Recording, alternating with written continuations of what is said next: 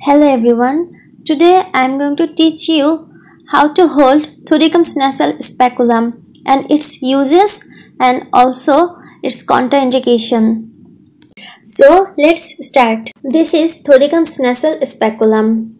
There is a specific technique to hold this instrument during the examination of the patient. It is very easy, but if you don't practice to hold it, then you will forget it sure. First, insert your index finger into the bend of speculum and support it above with thumb non-dominant hand. Then place the middle and ring finger each side of the arms of speculum. The blades will close together by compression by middle and ring finger. Now the uses.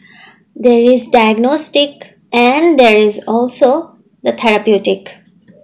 Now the diagnostic. Nasal septum, lithosis area and lateral wall of nose. Then therapeutic is removal of foreign body, antral wash, septoplasty and also SMR. SMR means submucous resection operation, then polypectomy and also anterior nasal packing. Then contraindication. During boil, abscess, furunculosis of nose and vestibulitis of nose, you cannot use this Thudicum's nasal speculum.